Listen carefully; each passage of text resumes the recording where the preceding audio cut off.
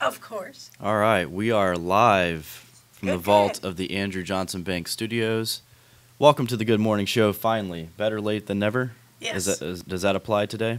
Well, yes, absolutely. Okay, I'll take it. So, sorry for the delay, folks. We had some audio issues, so I think that we have those resolved for the moment. So let's get into the show. We're gonna try to play a little bit of catch up here. We got a lot of stuff going on. We got Susan Hyder in the studio now. We also have Tony Miles coming in shortly. So Susan, let's start off with some stuff that you have today. Can you kind of give us a preview of what you have in front of you? Well, I have how to mark on stuff. How to mark on stuff. Tell me more about that. Well, you see how much all these things are here, and there's different ways to mark stuff for different purposes. Okay. And you've got fabric and other things that you use with sewing, and there's ways to mark. So.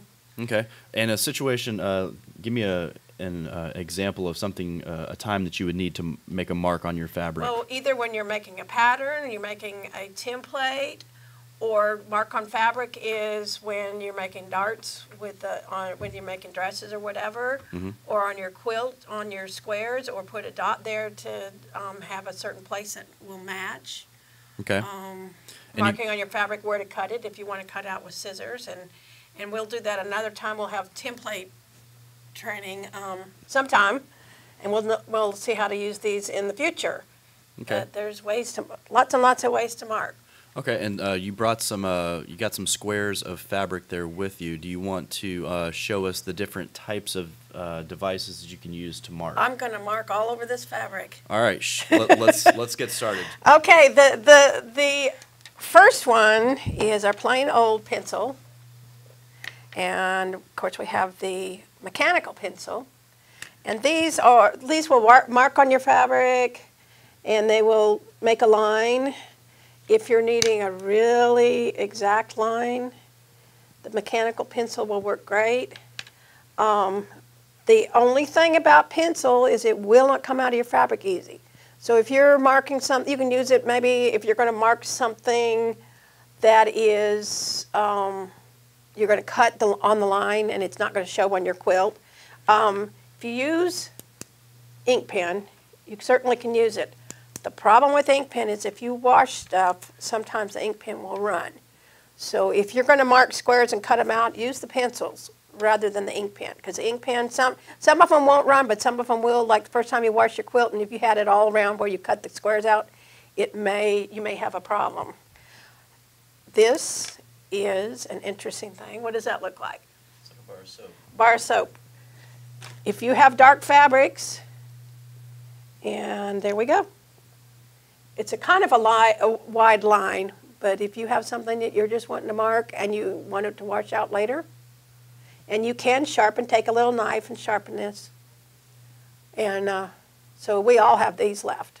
Okay. After we get them too small, you can't use them in the shower no more. Just put them in your sewing room. Interesting. Okay, then we have chalks, all kinds of chalks, and these are all chalks right here. I'm going to move these out of the way now that we've talked about them. I'll just throw them away here. These are chalks, and probably all of you have seen these either in blue or white. And this is the little holder that they come with, and it's just called tailor's chalk. Most grandmas have these in their sewing kit, and it's thin edge, and this holder has a sharpener on it. And you just rake it through, make the thin edge. Interesting. And then I'll put the blue on here because you can see the blue on the black and the blue on the white. Okay. And that's a chalk. Nice. And that just, I'm not going to spend a whole long time, but you use a brush or you brush it off with another piece of fabric. That's chalk. This is chalk, and this is a nifty little thing. It's got a little wheel down here on the end. Okay. So it goes like that, and it just rolls. Oh, okay. And they come with refills. So this is a yellow. These come in yellow, blue, and pink. Okay. I just brought a pink refill to show you what it is. You just open the top up. And you just dump it in? Dump it in. Nice. And you're good to go. Okay. What I like, They come in, oh, in white, excuse me, the chalk comes in white. Most of the time the yellow or the pink, the yellow, see how the yellow doesn't show up very well on the white? So you would use pink or blue on a real light ones. Okay. But then see the yellow shows up really well on the darks. Okay, cool. Plain old chalk, you can use plain old chalk. It does or does not rub out real good. The only thing about it is it's hard to get a thin line with it. I see. The caveat on all of these is test them with your fabric first. Make sure it'll come out like you want it to.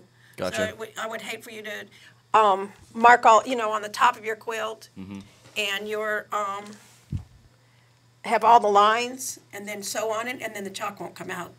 I had somebody that had blue chalk and they quilted their whole quilt but didn't check some of their fabrics and the blue wouldn't come out very easily. That's not good. Yeah. This is a chalk one and this is a refill for it. It's the same kind of thing as the roller that we just saw, but it's got a little bit smaller tip and the refills just roll, you just screw them off and screw the new one on. That's convenient. I think you can see that where it shows you how to do that. And it's a pin style. Okay. This is just a plain old tailor's chalk. Same thing as this little one here that Grandma has. Okay. But that's in a pencil form. Pencil form. I see. And these are some refills. There's a pencil form tailor chalk like this. And these are just some refills that for the pencil chalk. And that shows you how little they are. Wow, okay. Yeah. See, they're little. Interesting. So those are all the chalk ones that you brush out. And these are some tailor's cloth markers. This, I think, will show up better on them. This just, well, there we go. Yeah, you can definitely see that. And then it's supposed to wipe out real good, but I would test these two. They say, they're dressmaker pencils. Those are the ones that come in those kits that you get that have the pencil in it, and it says dressmaker pencil or whatever. Be careful with those because they don't come out as easy as the chalk pencils. And what type of fabric do you have that you're marking This is right a cotton blend with a poly, and this is a poly cotton blend. I brought something so white and black so we could see on it. Gotcha. And these are washout markers. And I don't know if you can see the end or not, but they're blue and white. I'll just do like this. Draw them both at the same time. Okay. They wash out. So if if you have something you're gonna wash, they'll wash out, and they come in blue and white, and I believe they still come in pink. Some of the companies have been changing their availability on some stuff recently. I see. So it's kind of hard to get some of the stuff again. But you still currently have those at Hyderhangout. Right. Okay. Right. Cool. And what else do we have? This is a Fons and Porter. That looks like a paintbrush. Well, these are refills actually. All right. So it's just a pin here. Oh, I see. It was just a case. And these are refills, and they are the whites. They call them white ceramics. Okay. They're a little bit harder. They have, and they talk to you on the back, and all of them say on there, please check your fabrics first. Sure. And turn that to the close-up camera real quick, just so we can see. There we go. Okay. It's got a little bit of shine. There we go. Nice. So it's just like a regular pen, and then lead refills, and these are ceramic, so they're white, and they're ceramic type pencil. Okay. And they don't come out as well as some of the others. I'm trying to say if this particular pen, because they come in the regular pencil lead and then the ceramic, and I believe this pencil can use both refills, so you can change between the two. Okay. Okay, here is a handy dandy little thing. Can you see this mark here? The little purple one right here? Yes. Okay, I did that when we first came in. I don't know if it's faded any, but that says disappearing ink pen. So it comes in purple ink, And I tell everybody, don't mark your whole quilt, just mark what you're going to sew in the next few hours. And see, it's faded a little bit, but not too much so far. So Yeah. that's the line, and it's air erase. So what happens is, because of the moisture in the air, this pen will disappear, the ink will disappear. So I've had somebody mark, a whole bunch of squares to do their quilt, where you go and you mark the squigglies.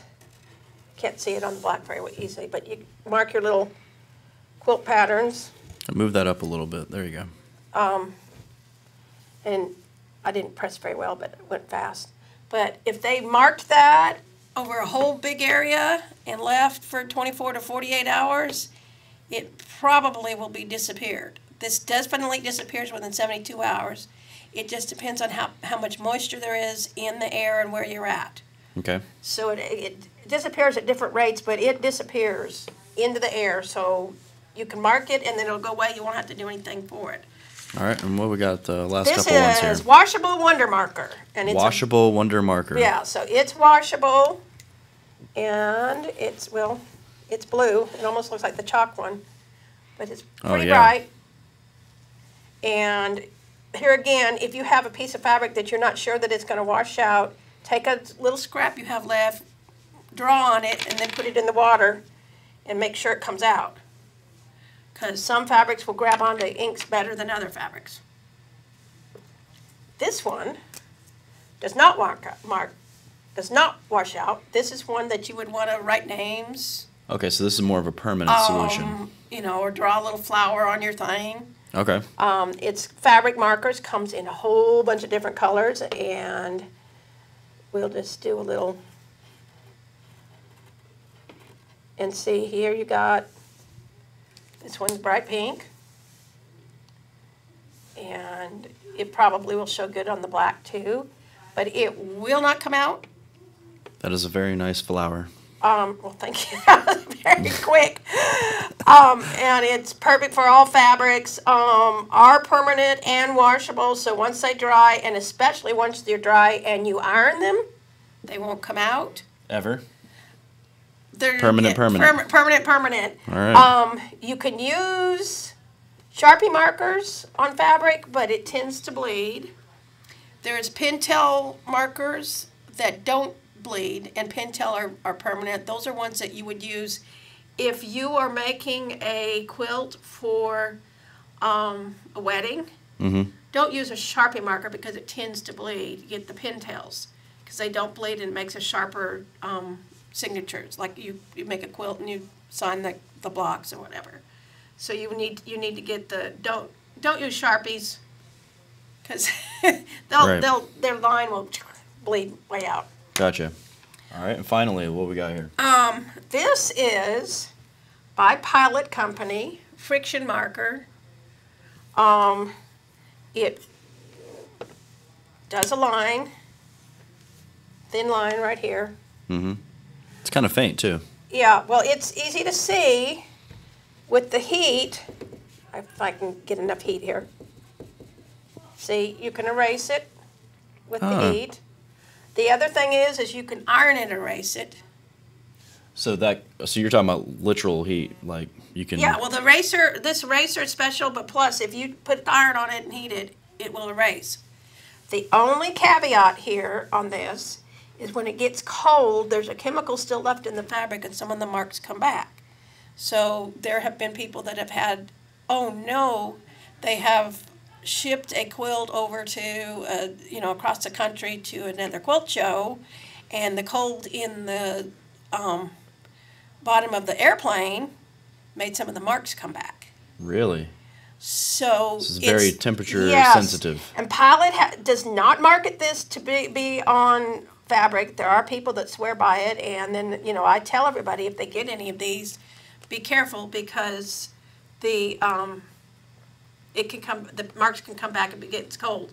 And I've shown people before, they iron their stuff, and I'll put a piece in the freezer at the shop, and the marks come back. And that's because even though you iron it, the chemicals are still in there. Gotcha. Just because they're not visible anymore, the chemicals are still in there. And it's a pretty cool pen, and a lot of people like to mark it because it's very easy to be raced or ironed away. Gotcha. Okay, cool. About 4 more things. Okay. Template, we're going to go over here. Template marking pencil. Mm-hmm. This will write on your plastic and your Mylars and that kind of thing that you make templates out of. So you can draw lines that you have to mark, or you can trace around on the plastic. Because sometimes, have you ever tried to draw on plastic with a regular ink pen? I'm sure at some point in my life. Yeah, it just won't. It's so hard to do. So this is writes on plastic, and don't use it on fabric because it won't come off. Mm-hmm. But if you're doing something on template plastic, this will come off with a damp cloth. Okay. So you can change your whatever you need on the template. So if you have a square and you're doing So- 3 different things on a square, you can do the first process and mark on the template, and then erase it and do the others. Nice. Okay, cool.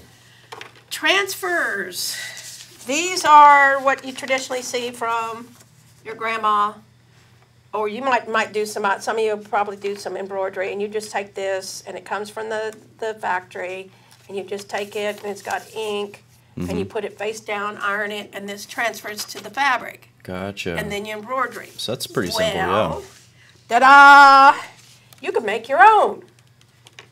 So this is a transfer pencil, so you trace and transfer. So you trace and make your own whatever. You have a favorite font of a name. Or just your own handwriting. Yeah. Cool. And so you put this on a transfer piece, and then flat down, iron it on, and then you've got it on the fabric, and then you can stitch on it. Okay. And it's got instructions on the back what to do. And that's pretty cool. Very nice. I could not find my dressmaker paper that goes with this, but this is a little rotary thing, and you get the word just went toong. Where you make carbon copies, carbon paper for dressmakers, and you just pretend this is the carbon paper. Okay. And this is this, and you just roll, like if you're making a circle, you just roll here, and it pushes the carbon onto the fabric. Interesting. So for dressmakers, like if you have things, you can go through your pattern, through your carbon, and it'll get it right on the fabric in between. Nice. And unfortunately, I found out that I was out of the paper on the shelf, and I could not find mine in the office, but I thought I'd bring it and mention it. And you have fabric eraser, which is a little bit Gotcha. special. Non-smudge eraser removes pencil marks from quilts and fabric. And so your regular pencil, I wouldn't be 100% unless I tested it first, but Right. some of your pencils can come out with this fabric eraser. So just in case, Yeah, you got an eraser. right. Okay, cool. Well, None of us are perfect, so well, we have to have erasers, right? that's right. So let's erase 30 minutes of the day and start over at 9, right? That's very much like our day today so far. So so all these products, just to make sure our audience knows, all these products are available at your store. Is that correct? Right. And I'll go ahead and pull this up here real quick. So if you want to go to Susan's store, you can go to Hyderhangout, or you can give her a call, 423-715-2908. You can go to her store physically over on the First Street Square across from Catch Restaurant and next to Trailhead Bicycle Company, just a block off the square of downtown Cleveland. Right. And all these products are available in her store. You can also go to her Happenings tab and go to Classes and sign up for some of the classes that she has, or if you want to look at some other things she has on the calendar, you can see kind of at a glance some of the things that she has going on. A huge calendar. If you hit the view calendar, and the YouTube videos are on there now. Oh yeah, that's right. So if you want to watch any of the other videos that we've done with Susan, you can go onto her website. And where would that be? Happenings tab. Happenings. Go down. It says our YouTube, Hyder Hangout, one more up, right there, YouTube videos. And it's got them listed there. Oh, wow. Very cool. Except for Mondays. I hadn't found Mondays yet. I don't know if he's been busy or... Susan Gets Stabbed. Let's see what that one looks like here. That is what it says. So you can go there and take a look at all of the other videos that we've done so far with Susan. This one, I guess, has to do with needles. So. Right. Good, cool. Well, thank you very much, Susan, for coming in. I apologize about our slight delay this morning, but we were able to get in what we needed to get in. So. Right, yes. And the preview for Monday. Preview for Monday.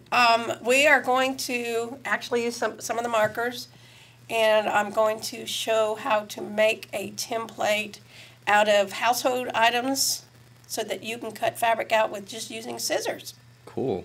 All right. Well, stay tuned for that on Monday, and we're going to take a quick break, and we'll be right back with Miss Tony Miles. Alrighty.